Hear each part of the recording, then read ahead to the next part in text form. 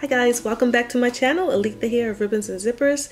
And today what I'm going to do is work on the start of what I normally do when I go ahead and design one of my items, whether it's a top or a dress or pants. And today is going to be a dress, something really cute, so stay tuned. Okay, so these are the colors that I chose for this illustration for this wrap dress.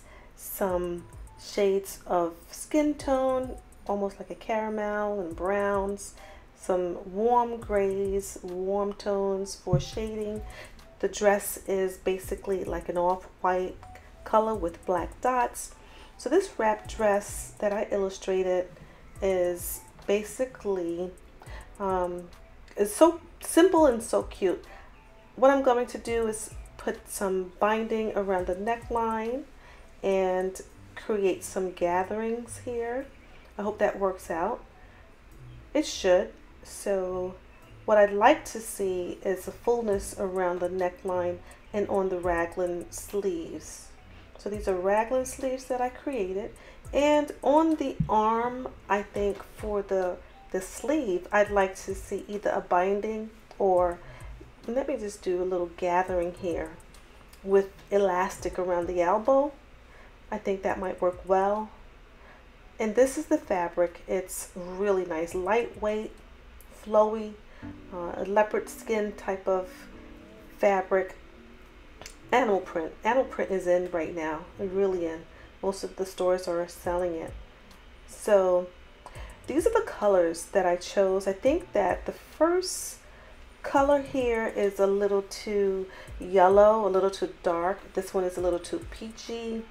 And these are the off-white beige colors with the shading that I chose.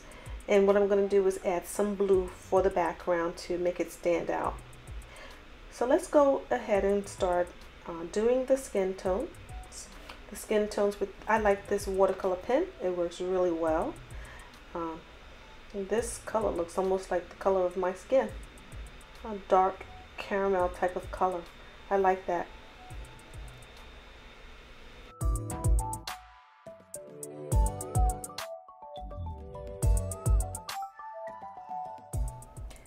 Yeah, I like this color. I usually just go ahead and shade the skin tones first. I think that makes a lot of sense, and then I'll go back and touch it up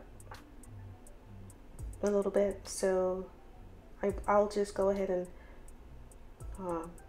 trim, make some shading on the arms, the legs, the face. The face, when I do the face, I usually just leave it blank. For the most part, I don't really do faces, but it's okay. And so the dress, I do the shadings first, the warm browns, the warm grays. You know, just go in and make all those shadings. And right now, look, cute little pink nail polish. That's really cute. And so now I'm using another watercolor pen that's really really nice. I love these watercolor pens. The point is so sharp.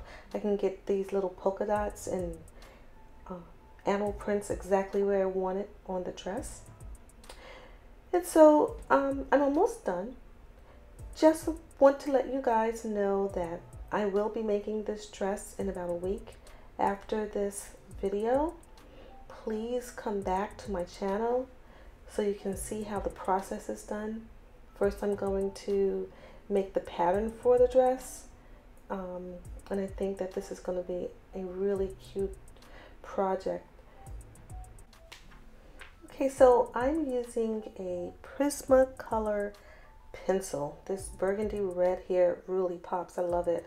Prismacolor, that's what these are. And turquoise shoes here. They're both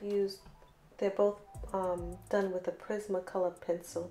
And so the watercolor blue around the dress really highlights the dress. When you do a white dress, you want to highlight it with something that really makes it pop.